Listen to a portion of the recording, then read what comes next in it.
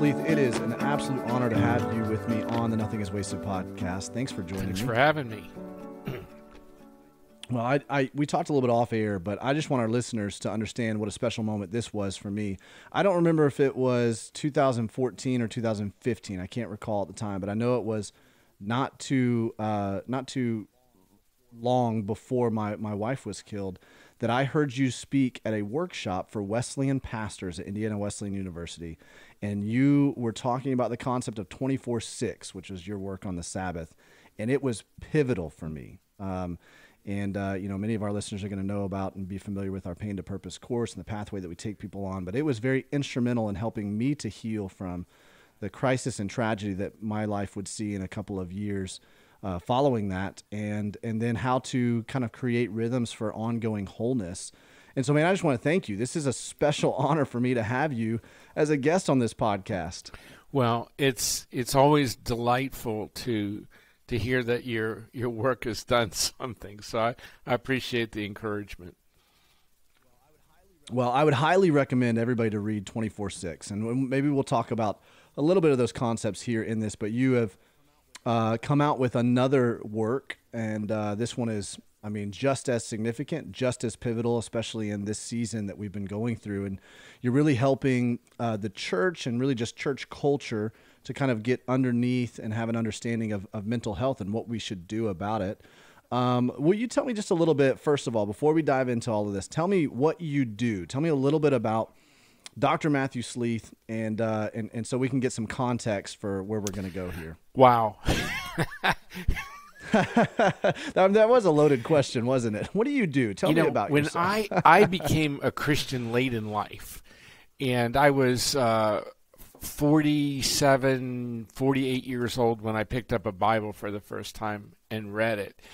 And when I read it, I was chief of staff at the hospital, head of the emergency department, a wee be bad kind of ER doctor and everything. Mm-hmm. And the Lord called me out of that into what I'm doing now. And my daughter used to say that the hardest thing to answer was, what does your dad do? And she said, before it was so simple, and afterwards it's like, well, he's trying to serve God, and he's So yep. What I do is I think a lot of what I do boils down to trying to bring up things to the church, which either the church has forgotten or they haven't seen in Scripture. And in other words, calling them back to the Sabbath. I wrote a book on trees in the Bible because trees are the most mentioned living thing in Scripture other than God and people, etc. And so the latest book is called Hope Always, and the subtitle is How to Be a Force for Life in a Culture of Suicide.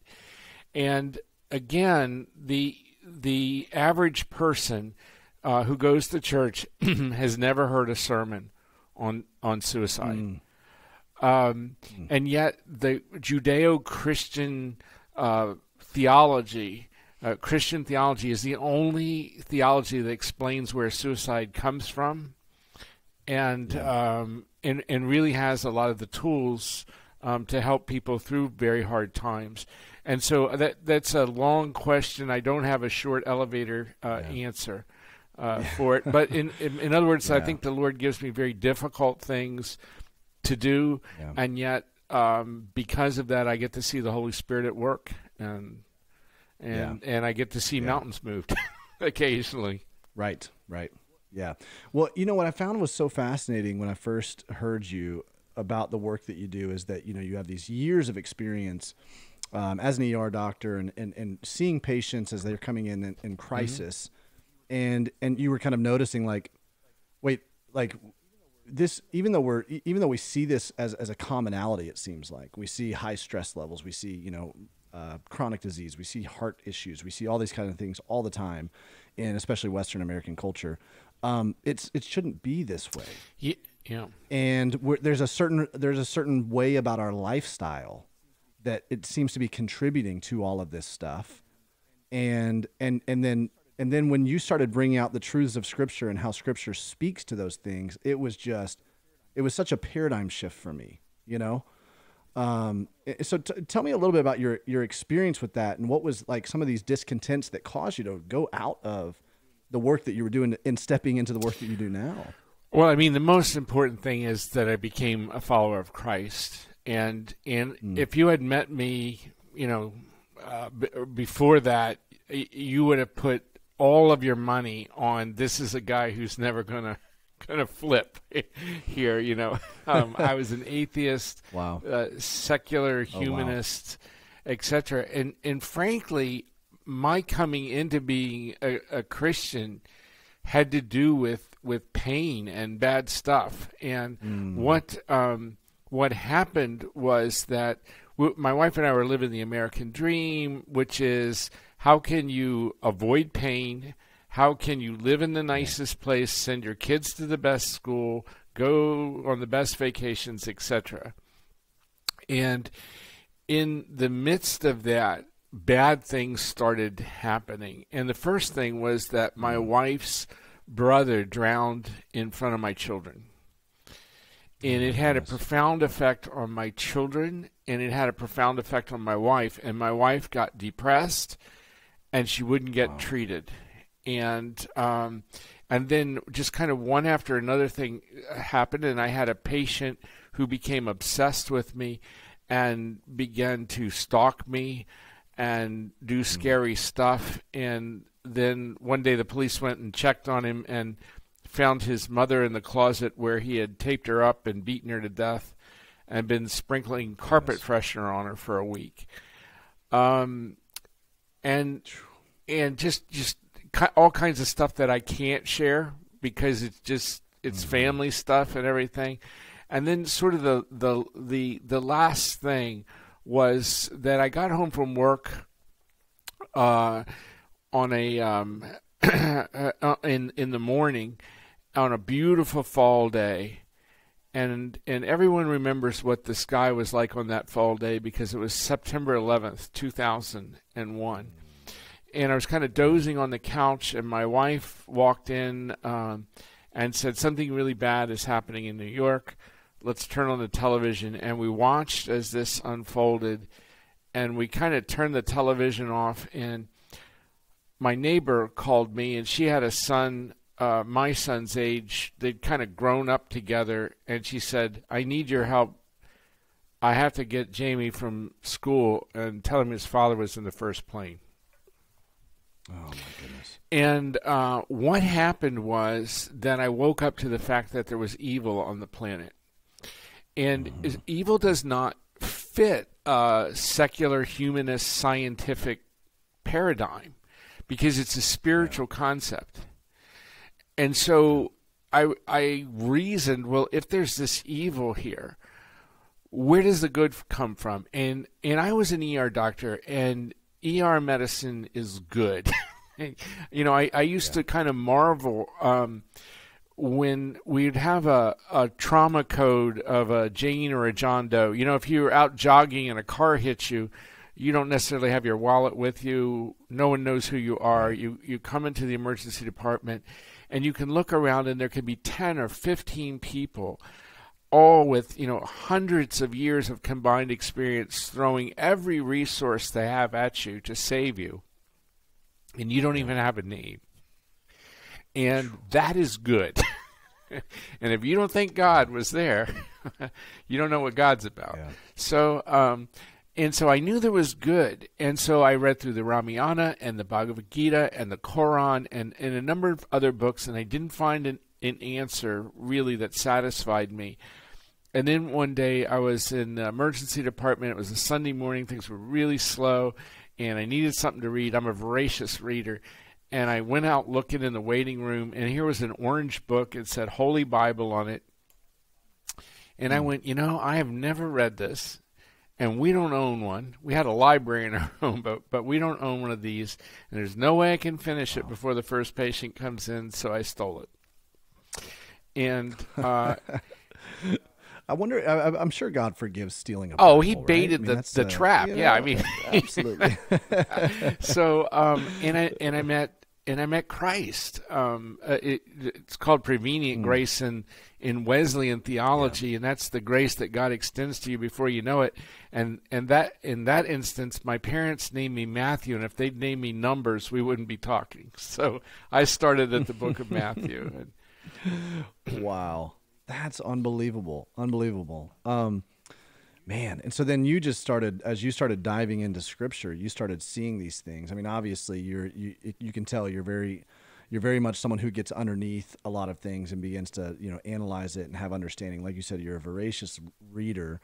You don't just take things at face value. And as you started diving into God's Word, some things started really popping up to you. Some truths, some paradigm shifts. Explain some of those things and why it shifted you quite a bit. Well, I think that the first thing and the first piece of Scripture that really hit me was Matthew 7, and I'm just going to paraphrase it. It says that we're always wanting to get a speck of sawdust out of somebody else's eye. Meanwhile, there's a 2x4 in our own. And by the way, I started life as a carpenter. For 7 years, I built houses before I went to college or whatever. And I recognized a carpenter telling a joke, And Jesus says, "Fool, hypocrite, you got to get the log out of your own eye. Then you'll be given, the ability to help other people with their specks in their eye." And so, incidentally, a piece of trivia, that is the only piece of Scripture that I know that was rewritten by a non-Christian and is better known than the original. Gandhi rewrote that, "Be the change you want to see in the world." And he gives credit to Matthew 7 in his autobiography. Wow. And so the first thing that I came to is we got to change our lives. We have to be the change, that we want to see. And I think the world goes at a crazy, crazy pace. And so the first, if you will, spiritual discipline that we instituted was Sabbath in our lives. And I believe that was not me; that was divinely inspired to do that. Yeah. It becomes a piece of armor around you, actually, as you go forward. Yeah, that's amazing. Well, I want to, at some point, at a later date, I want to sit down with you for our listeners' sake and talk about Sabbath, and especially, your work 24/6. It was so profoundly impacting, in my life. And that's something that we really emphasize in our ministry. But one of the things that you're also now talking quite a bit about with this release of this new book is just mental health in general, particularly pertaining to suicide.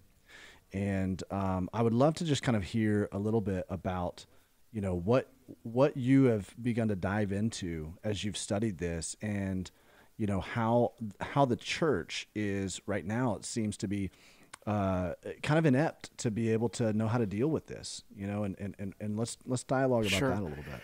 Well, if you're going to approach any problem, you have to know how bad it is. And when it comes to suicide, in the coming year, 10 million Americans are going to wrestle with whether or not to take their own lives. 10 million. And of that 10 million, 1.5 million are going to end up in an emergency department being treated, evaluated, etc.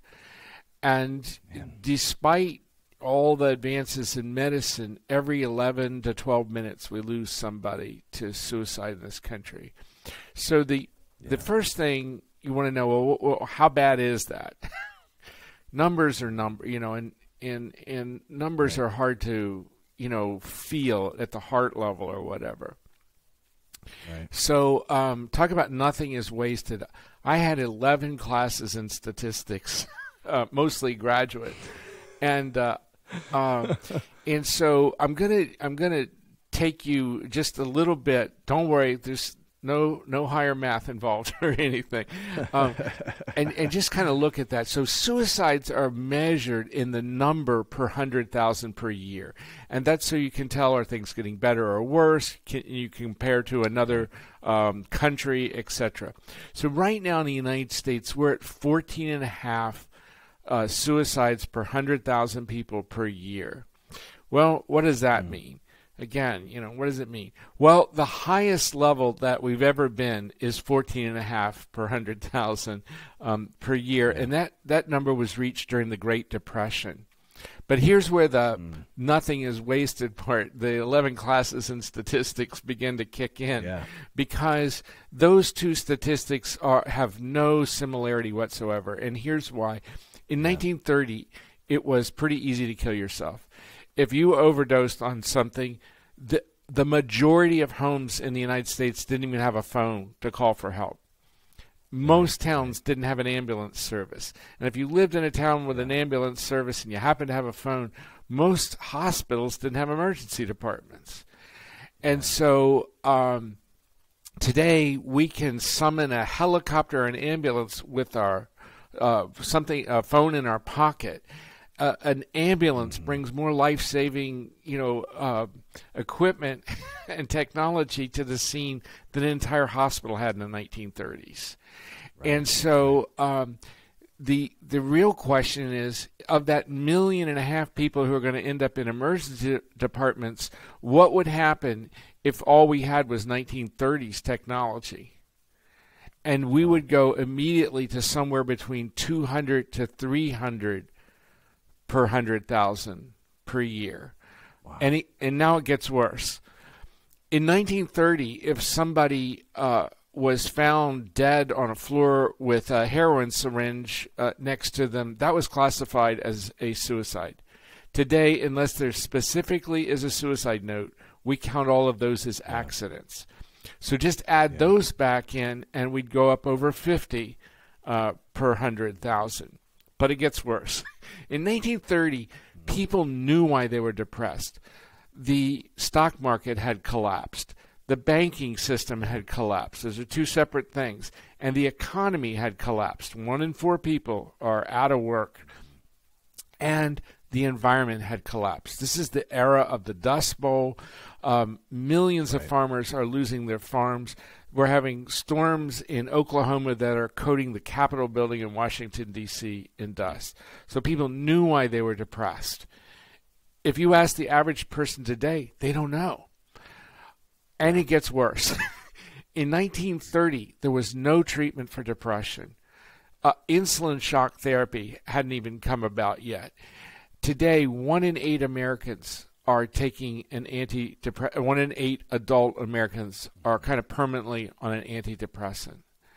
And so if you really look at the real numbers of 300 plus per 100,000 suicides per year, unless you have technology, we're looking at a situation society's never seen. Any society in all of history. And so the first thing is, like, how bad is the situation? It's never been encountered before. And then, really the question is, what is the church doing about it? And I preached not that far from you a month or two ago, Southeast Christian Church in Louisville, which for your listeners who aren't familiar is a Gigunda church. I think it's the 5th largest in the U.S. now or something like that. And I asked people, first I asked early into my sermon, I asked how many of you have been affected by suicide, meaning how many have lost a friend or family member, not an acquaintance, but a friend or a family member. Half the hands went up. And then I asked 15, 20 minutes later, I said, how many of you have ever heard a sermon on this? And it's an eerie thing to be inside a gigantic auditorium like that with everyone looking around, and not one single hand went up. So the church has completely checked out on this.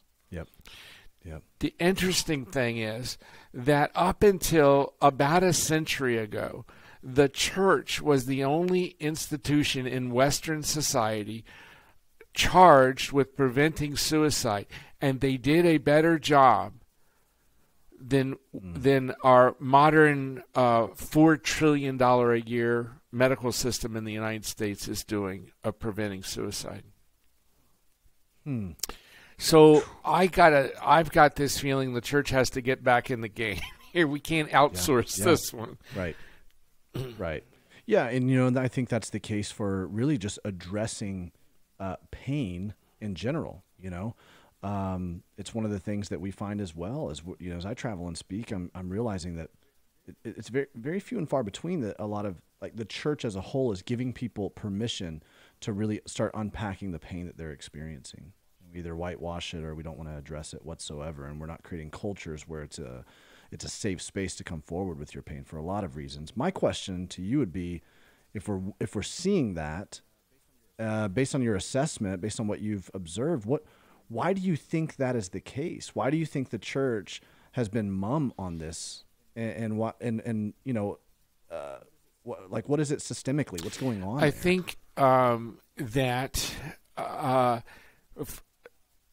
what has happened is that we have developed a church that says it's all about having a great time now.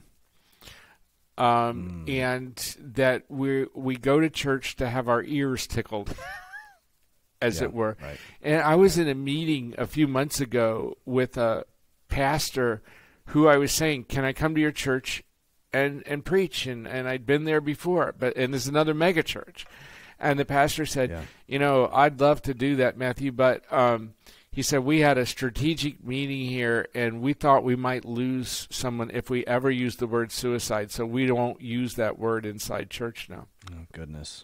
Here's the interesting thing. If you go to the Bible, as far as I know, the Bible is the only sacred text that says where suicide comes from. You see, suicide is a uniquely human activity. There's no animal model of suicide. There's never been a zebra that woke up one morning and said, to heck with it, I won't run from the lion today. Yeah. You have to have a mind, a body, and a soul in order to be affected by this. And if we look in Scripture right there on the first page, Adam and Eve are told by God, if you do this one thing, you'll be committing suicide. You will, quote, surely die. And Adam and Eve not only did that, but there's this shadowy figure named Satan that comes in and is pushing them. And if you just follow Satan through Scripture, that's his method of operation. He's trying to get Job to kill himself. Curse God and die, as the poetry of Job said. You don't curse God and your heart stops. He's trying to get Job to commit suicide. When Satan interacts even with Christ, one of his ploys is to get Christ to jump off a high place and kill himself. And when Satan enters into Judas, Judas betrays the Lord and commits suicide. And if you want to come at this from the back end, when Jesus has that scene with that demoniac at Gerasenes, and this man is described as being naked, out of his mind, breaking the restraints people are trying to put him in. And Jesus takes the demons from that man and throws them in a herd of swine. And that herd of pigs do the one thing animals never do. They go and kill themselves. And so our Bible tells us where this is coming from. Wow. And so when we hide that answer, when we no longer have it, and by the way, the first person to kind of quantify this effect was Emile Durkheim.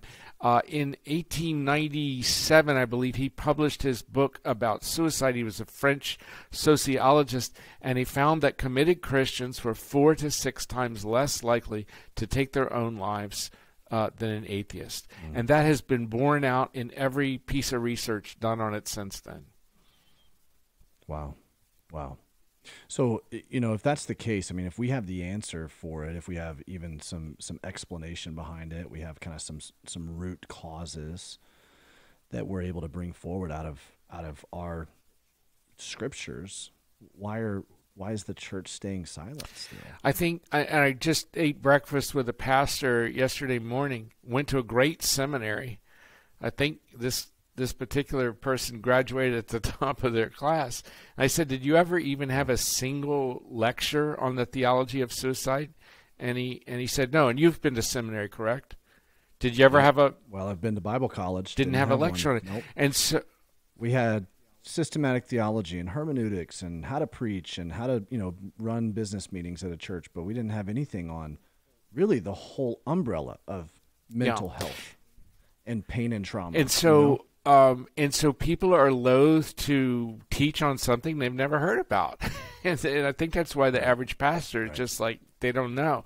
And so this book I wrote as really a primer for the church on how to begin to get back into the game of this. And by the way, if we don't get back into the game of saving lives, and I shouldn't say game, back into the business, back into the calling of saving lives, my fear is that suicide will be normalized. And what I mean by that is that you'll be able to go down to the greeting card section of the store and get somebody a card that says, in some Orwellian language, something like, I want to support you in your life choice to go to the next plane or something like that. If you think I'm crazy, Canada has what's called the MAID law, the Medical Assistance in Dying. That law was amended this year so that a person could go in and demand that a doctor put them to sleep, just like a dog or a cat or whatever, even if death was not imminent and even if the only diagnosis is mental illness. Okay, so let me explain where this is going to go. Because what will happen with this is not only will adults be able to do this, but children will. One of the weirdest moments in my medical career was as a senior resident pleading with an 11-year-old girl to let me call her mother because we needed an adult on her side. And I had to have her permission because she was an emancipated minor because she had just delivered a full-term baby. And the law of our land would not allow me to call her mother without her permission. And so we're going to have 10, 11-year-olds going into a doctor being able to demand that they be put down, as it were. Yeah. Now, if you think it's in Canada and it's far off, I have to read you something. I put a op-ed piece in our city paper here 2-3 weeks ago. And I want to read you the last line of it and the response from the editorial board there. Society can continue to try and prevent suicide by doing more of what is not working. But I believe it is time to start allowing things like faith, God, love, and even the concept of suicide as a moral wrong back into our approach to suicide prevention. Here was the response from the paper. Just read through the op-ed. And the only problem is at the end where he brings up suicide as a moral wrong, and they struck that out. I am not allowed to have an opinion in an opinion piece that suicide is a moral wrong and that we ought to be stopping 10-year-olds from doing it. Wow. Well, there's a lot of people right now, Dr. Sleeth, who are listening to this, and they either know someone or they themselves, their experience, where they find themselves in life right now, they feel under the shroud and the cloak of this really deep, dark depression. They would probably qualify that they are experiencing some mental illness. They've had some thoughts of suicide ideation. And to your point earlier, they don't really know why. They can't put their finger on it. Like you said, back in the 1930s, there was a lot of things that you could kind of stack up and go, well, here's why some people are experiencing this. Now, you're right. We're living in the land of opportunity. There seems to be so much abundance. There's so much available to us. We're so connected with everybody, right? Mm-hmm. We have information and people at our fingertips. And yet we feel completely isolated, completely alone, completely depressed, anxious. Can you put your finger on maybe why we're experiencing this? Because I think it is helpful sometimes for us to step back and go, okay, maybe let's figure out why we're experiencing this before we kind of figure out what we're going to do about it. Yeah, I think that what we're seeing, first of all, is that we've built a society that's unlivable. Unpack that. Yeah, talk about that. We said we have all this information at our fingertips. Information is not wisdom. a phone in your pocket is not the same as somebody in the chair beside you and you're sharing your hearts. And we have unanchored society from God, and we're seeing the results of that now. Here's the good news, though. We can reverse this. We can reverse it as individuals, and we can reverse it as a church society. And one of the things I did with this book, by the way, there's thousands of books about why people commit suicide. I wanted to know, why is it that people don't commit suicide? That's good, yeah. By the way, if you look at the church and you look at people who've wanted to commit suicide, first of all, we can open our Bible. Moses was there. David was there. Elijah was there. Jonah was there. Paul the Apostle was there.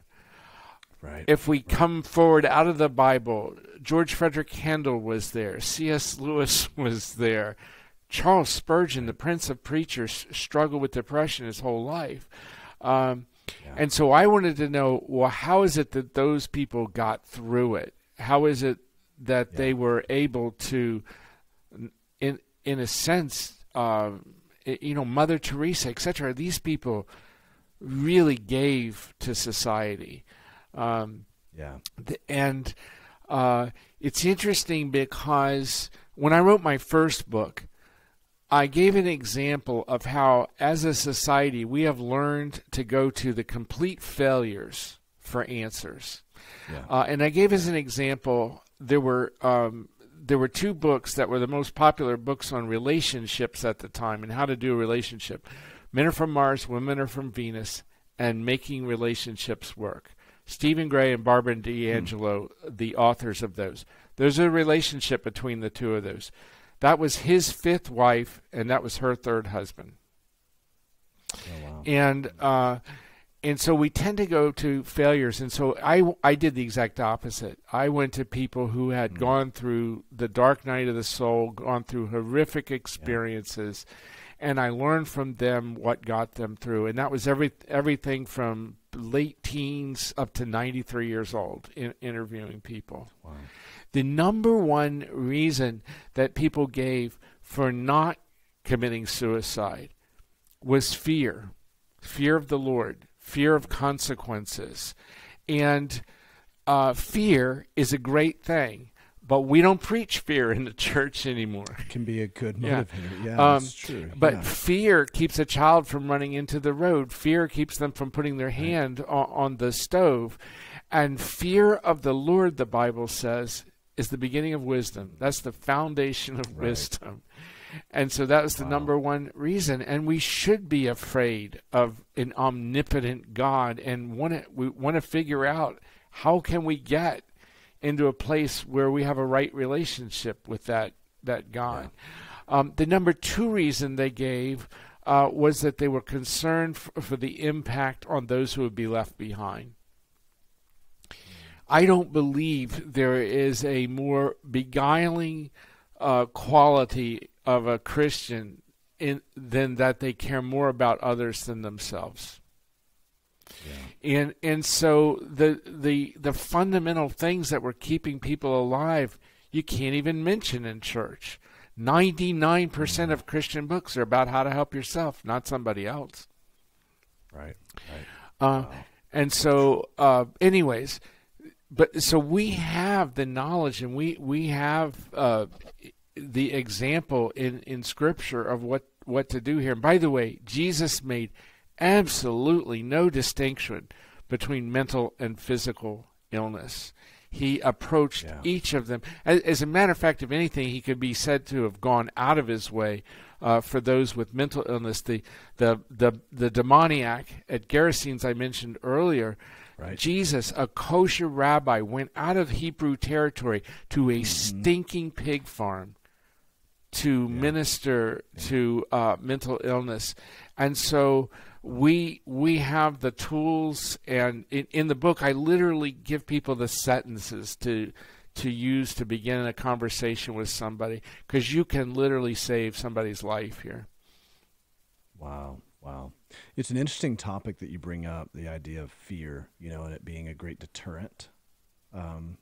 It really being something that catalyzes someone to decide, hey, I want to live. I've heard that. I've heard that from people who, we work with a lot of people who are going through grave dark nights of the soul. And as we're in conversations with them, as we're pastoring them, as we're coaching them, I've heard that very exact thing. And some might listen to that and in their mind have a dialogue with you and say, well, a lot of my trauma, a lot of my pain is stemming from the fact that I feel like God is somebody to be feared. But the way they're seeing it is feared in an unhealthy way. You're talking about fear in a healthy way. Do you think you can kind of parse out the two of those for me and for the sake of our listeners right now? Sure. I think that unhealthy fear, I fear a rabid dog. Yeah, right. But that's healthy. But that's healthy. Yeah, you get right? away from the rabid dog and everything. Yeah. But the fear of the Lord is an understanding of what is great and what is powerful. Yeah. And just to change the mindset. By the way, the secular mindset that I was raised with was that you're here by accident and nothing matters after this plane of existence. Yeah. Yeah, but while you're here, you better make as yourself comfortable great. As you can. Yeah, as great as you can, as prominent as you can, as successful as you can. So you can enjoy the best that the planet has to offer. Right. Flip that over to you are the creation of an all-powerful God who put you here for a purpose, and finding that purpose and living into it is the greatest joy that somebody can have. And so, those are two completely different worldviews. And frankly, the longer I live with the God created me and he made me for a purpose, life becomes this precious thing that you want to give to others and help people experience, the glory of living for God. And so, it's a difference in mindset, really. Right. Yeah, it's amazing it seems paradoxical that the Christian life is calling us to become, as John the Baptist said, that we become less and less and that he become greater. And that is actually the portal to us living in the most fulfillment that we possibly can and living into purpose in an unprecedented way, right?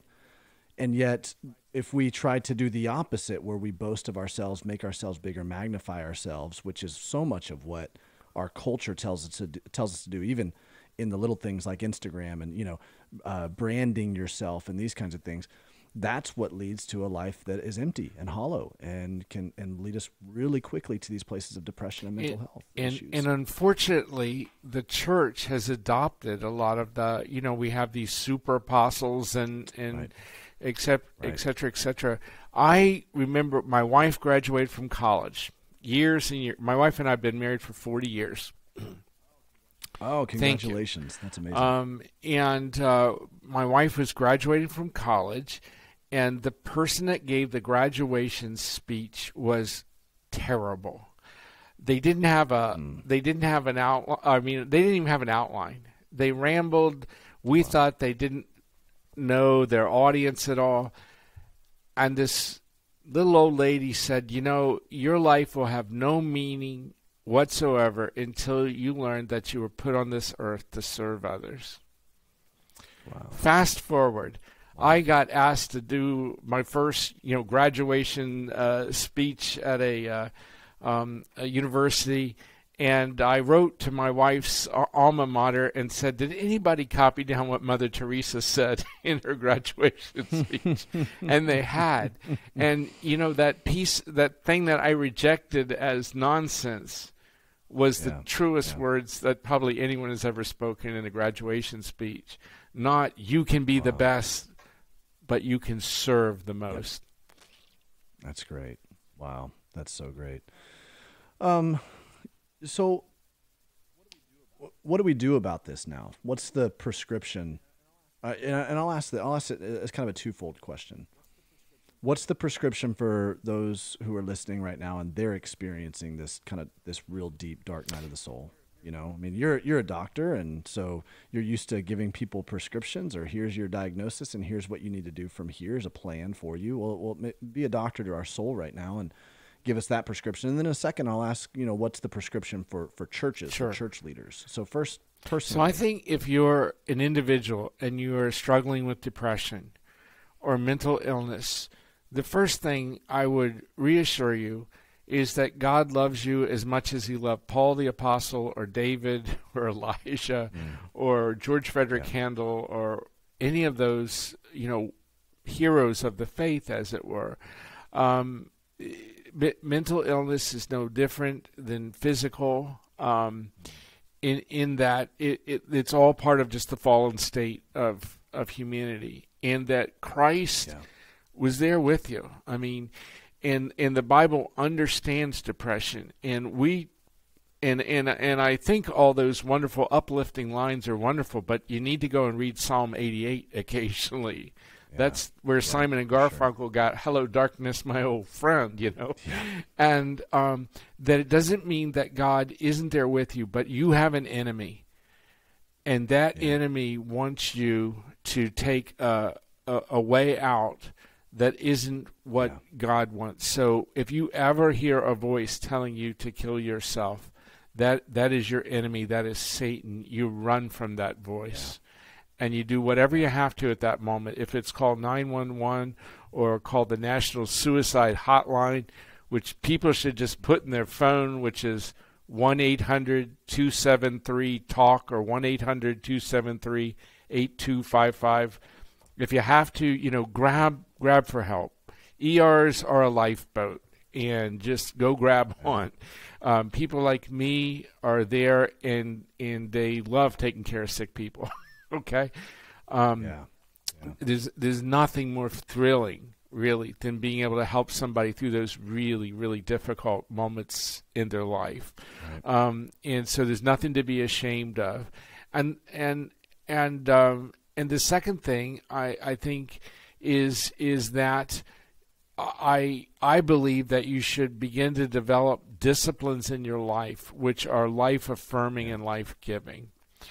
If you went on to Netflix, and I just did this recently, and you can kind of put your cursor over each of the offerings, and they'll give like a three words that summarize.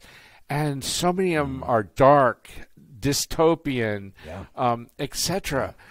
You can't put garbage into your mind and hope to have roses come out the other end. Right.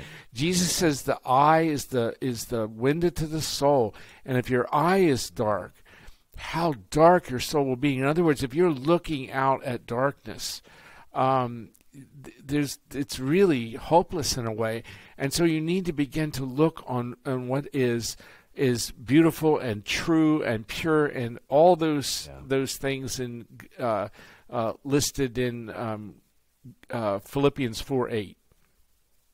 Right. In the book Hope Always, there's lists of what movies will bring you up. And this isn't a Pollyannish, but it's an inspiring kind of lifting. And what kind of movies, books, music, etc.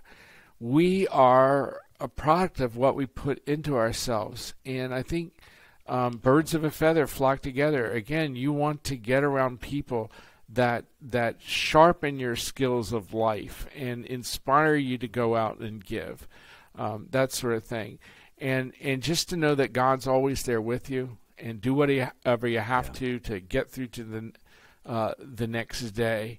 So many of these people, the woman who was 93 related just this horrible thing that happened to her when she was about 40.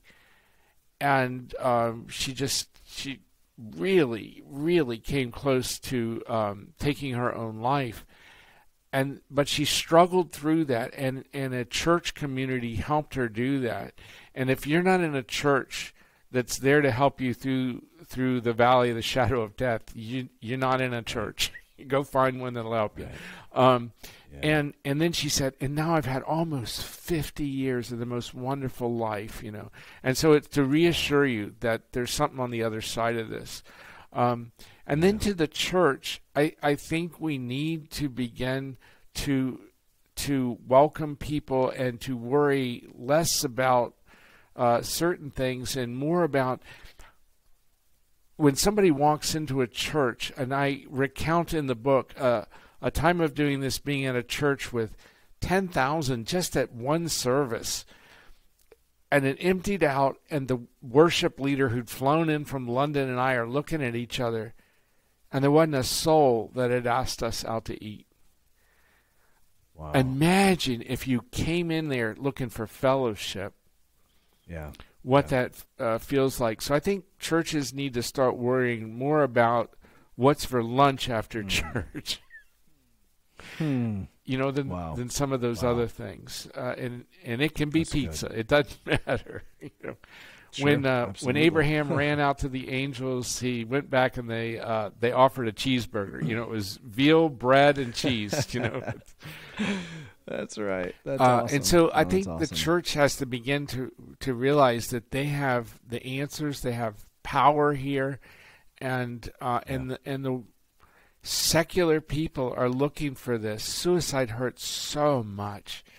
The families are devastated, and we need to begin to give answers, and that's not to put down traditional medicine at all. If somebody is taking medicine for psychiatric reasons, never stop that without your prescriber saying that's okay. But use every tool at your disposal to get through it, just as you would with cancer. Oh, that's great. Yeah, that's great. Dr. Sleeth, this has just been an incredible conversation, and I'm so grateful for you giving us the time to discuss these things. I want to make sure everybody goes and picks up Hope Always, How to Be a Force for Life in a Culture of Suicide. And is there ways that we can follow what you're doing? You have a website? Are you on any of the social channels? I have a website. Supposedly, I have a Twitter thing. I have people who work for me do it. But MatthewSleethMD.com or blessedearth.org would be that. Okay. Or if you forget those, Google my name. It'll suck you into one of those things. And the one thing I would tell people is, if somebody doesn't have the money for this book, you write to me. I'll send you one. Or if somebody's running a ministry, we just got a place that has 13 to 18-year-olds women coming out of prostitution. They needed 50 books. You just write, and you're in a prison ministry or something. You let us know. We'll get behind you. That's great. Well, if you're listening to this in real time, right as we release it, be on the lookout, because we'll be giving away a copy of this book as well on our social media. And but man, Dr. Sleeth, thank you so much. This has just been an honor. Likewise, and bless you and your listeners. And really, if somebody's out there hanging on by your fingernails, just grab on to the things we've talked about.